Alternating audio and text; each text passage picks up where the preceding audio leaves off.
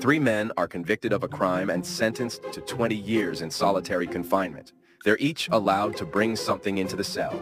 The first man chooses as many books as can fit in the cell. The second man requests painting supplies.